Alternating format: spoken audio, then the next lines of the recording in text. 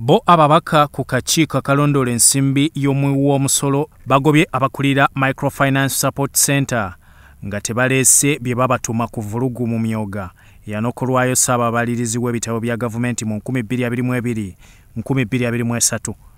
Bagamba bafuna bilioni 183, ekirala kigamba bafuna 186, bagamba basansanya 153, ewalala 151, awalala 174.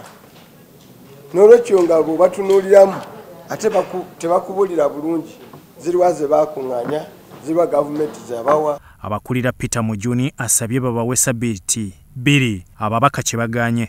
Emyaka 20 nga Microfinance Support Center etondeddwawo, ababaka bagadde bamanye yakaganyula abantu bameka mu Myoga.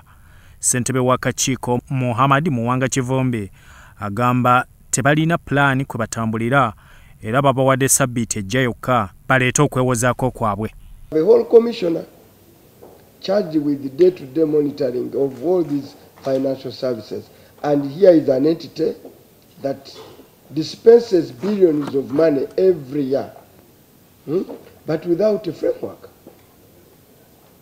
And it also has a board. Who are the board members?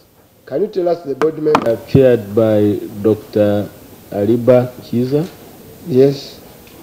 And we have other members like Dr. Diana, who is a senior lecturer at MUBS. Diana Ntamu. We have one representative from the Office of the Prime Minister and a representative from the Ministry of Trade.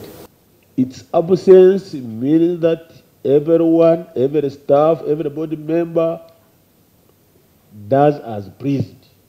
They have nothing to follow.